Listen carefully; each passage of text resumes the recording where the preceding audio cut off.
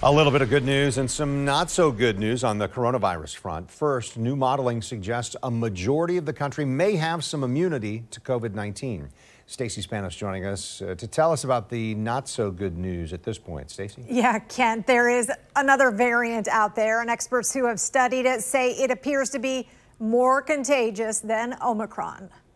Scientists have confirmed a mutation of Omicron is out there. Right now they're calling it BA.2, but it could soon get assigned a Greek letter of its own. In some nations like Denmark, India, the Philippines, South Africa, it's actually become the predominant variant. Dr. Shalika Kadugaha is an infectious disease expert for Baptist Health Hospitals and says as contagious as Omicron was, this new variant could be even more contagious.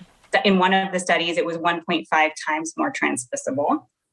There is early evidence suggesting that it may be able to evade vaccines more so than BA.1, more so than our traditional Omicron variant.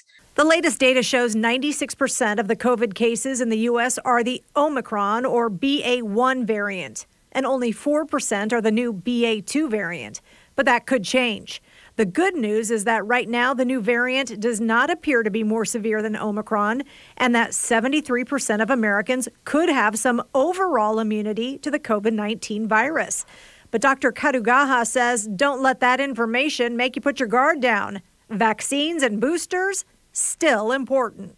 Yes, absolutely, 100%. There's still a population, 20-some% in this country who are not protected, and that's actually millions, a substantial number in this country. So absolutely, you need to get the vaccine and then be up to date with your boosters. And you may be wondering, if I've had COVID already, am I immune to this new variant? Dr. Kadugaha says there's not enough evidence yet to make that determination. Mary?